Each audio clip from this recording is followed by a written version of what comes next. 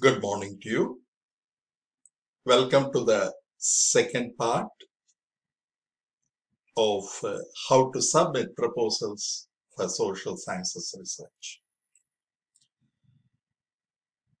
There is one particular kind of structure which is generally known as IMRD structure, which you generally follow, not generally, almost 99% of the medical journals follow this process, and I found it to be very effective while writing your proposals. Now, generally you start with the title, but don't think that the title is going to be fine. You have to go for many iterations in order to see that the title clearly represents what work you are going to perform. Therefore, the abstract, really, you write a small starting abstract which should invite the people to search your project, and number two, you should be visible. Therefore, you will be inviting them to inviting them to read or evaluate your project. And identify the keywords and then keep them aside for some time and then go to the introduction part. The introduction should give you what is the context for this project and how it fits with the studies that has already happened in this particular area. Therefore, in literature review, you have to find out a large number of review papers, select most important papers in India, in our country, and some of the international papers. And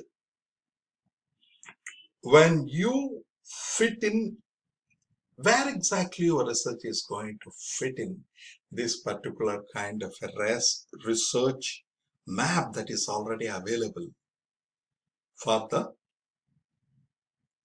topic you have chosen. This is very important.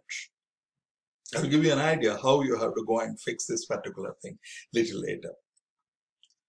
Therefore, the introduction clearly gives you why you have to do this, why you are here, and what is the research question. This is very important. By the time the person reads your introduction, you should know what is the similar studies that have happened in other papers. Number two, what is your research question? Therefore, it should clearly give a definition why you have to do this research. And number two is the methods.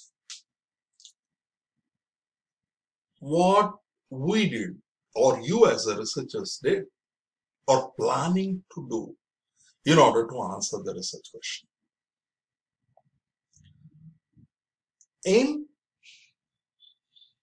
We have two methods, quantitative and qualitative methods.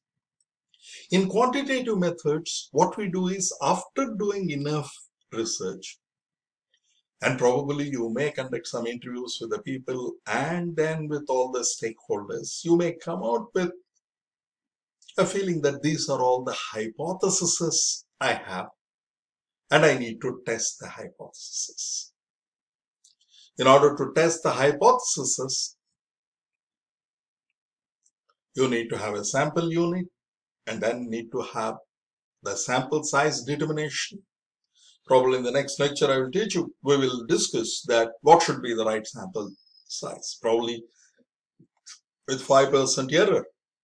You may have, you need to have only 380 samples. Well, remember that you are using random sampling. Or if you restrict the error to 2% or 1%, the sample size increases to 2,400. So those are all the things that you will be doing in the quantitative research. On the other hand, you are not clear about the hypothesis. You do not know much about the phenomena that is happening in the world, in the world. Then what happens is you need to have qualitative research. So you go, then find out. That's what grounded theory, which we will see a little later. So you try to find out from the people what exactly they feel about the things, because they construct the world.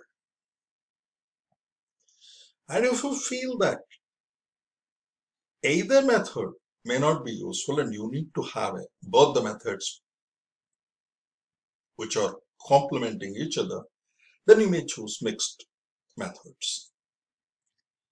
Now, once you have the methods in place, a good introduction in place,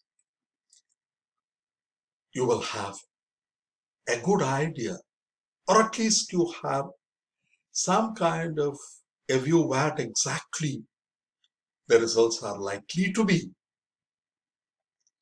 This gives you what is likely to be impact on the literature. That means how much value you add for the academic world or for the methodological rigor. For example, you may conduct actor network theory, which will be excellent tool for you to understand certain organizational processes, which has not been attempted in majority of, may not be feasible, but it is less attempted tool in our country. Probably you can choose that. Therefore, your results should add either for methodological aspects relating to the subject matter. Number two, it should help the organization to have some value, some kind of help to the organization you are dealing. Number three is societal impact. Now, what kind of a societal impact your report is likely to create if you convert your research into a policy recommendation? This is very important. In fact, there are two questions specifically which addresses these two areas. And you should also be clear where exactly you are going to publish your work. This is very important because unless you are very clear where this your topic or your subject is going to fit in, you will not be able to really, you'll be just going and doing research. Therefore, identify 3 to 4 journals where you can publish your work. These are all the things it should happen before starting, and while giving the proposal.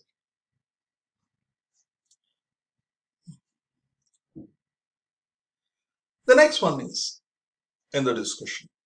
Probably you may not go for this step while doing the proposals, but still you should have a good feel about the policy implications. Probably you can say that this is exactly the policy presently being adopted. Probably this study may add value in these areas. And then most important is your references.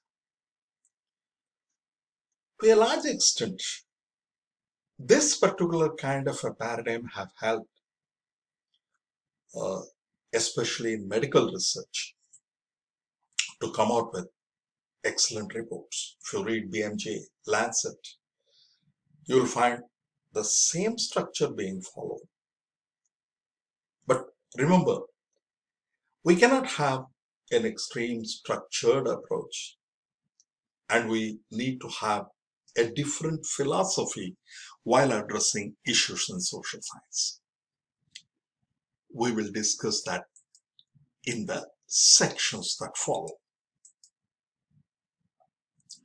Now, proposal guidelines. You should have an abstract for 200 words, introduction for the proposed study 200 words, major research works. These proposals in the words, you should have a clear, the limit should not cross 200 words.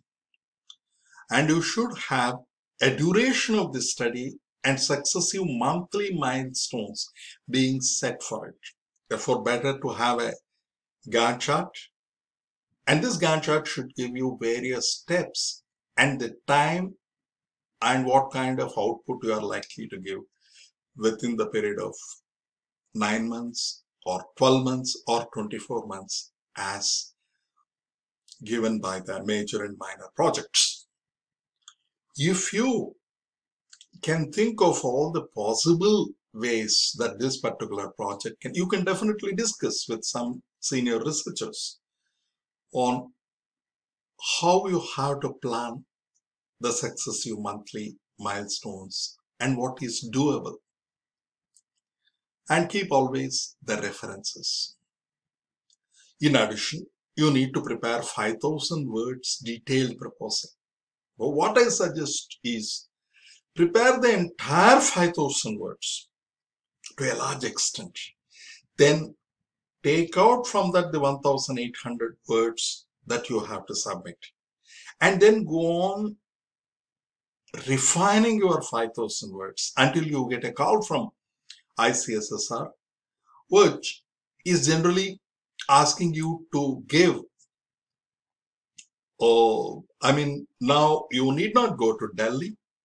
You can be here and then answer. But exactly, I don't know the procedures now after the COVID and other areas. But be ready with your 5,000 word proposal and a PowerPoint presentation on how you are going to do the research and all the other